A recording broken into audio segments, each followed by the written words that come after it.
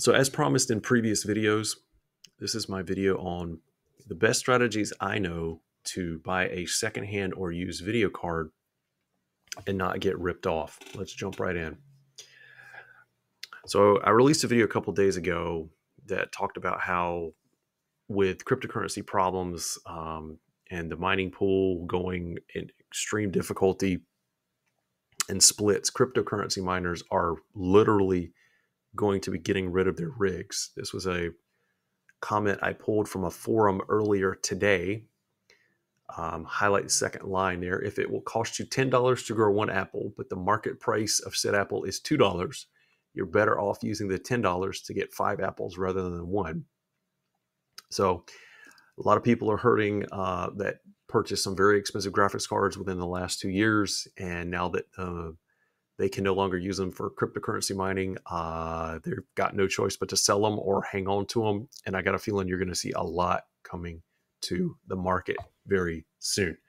This will be more of the high-end cards, the 3070s, 3080s, 3090s. A lot of your high-end cards are going to come down in price significantly, I feel, within the next month. All right, so this is just a generic tip for buying anything used. If you're going to use a site like OfferUp or Facebook Marketplace, I am so sad that we don't have Gumtree here in the United States, but it is what it is. Make sure that the seller that you're buying from has a rating. If the seller has no ratings and it is a new account, this is filmed in September 2022.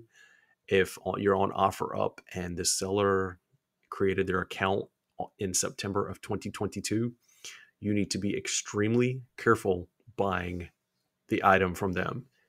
90% chance you're going to get ripped off. All right, so these are the 3 main rules I always use when I buy used graphics cards locally. Number 1, never negotiate on price till the seller agrees to send you a video of the card working in a computer.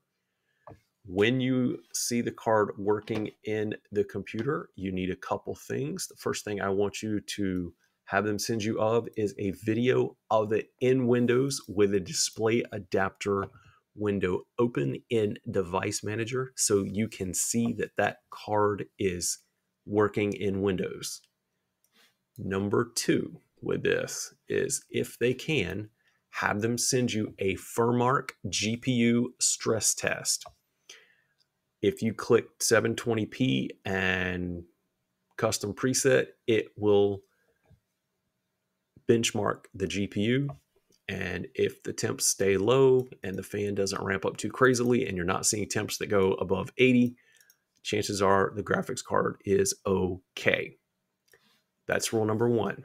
Number 2, when you show up to purchase the card, you've made your deal, you've set a location, have a picture of that graphics card with you either on your phone or printed out so that you will know exactly what it's supposed to look like when you get it. Double check it. Make sure you find all the brandings, the logos, the stickers, know exactly what you're supposed to get. Once you do that, move on to number 3. Number 3, spin each of the fans on the graphics card. If it is a 3-fan graphics card, you flick and spin each fan, and you want to see it spin for a good 5+ seconds.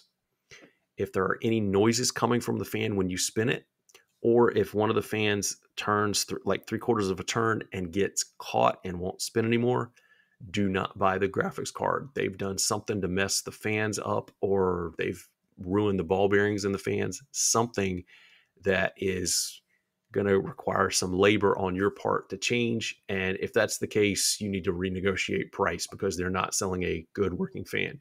If you follow my 3 rules here, you should be relatively good to go in terms of buying a graphics card. And I'm going to link my other video for buying a fake so you can watch that as well. And if you make sure you're not getting a fake and you go through and you've gotten the video of it, you've seen it, you've touched the fans, you know everything is good to go and it is physically okay, I think you're okay to go ahead and buy it. And 9 times out of 10, you're not going to get burned. Again, if the person has a positive rating, that's another good thing that you want to look at, just to make sure that they have some type of record of having done business and people rating them.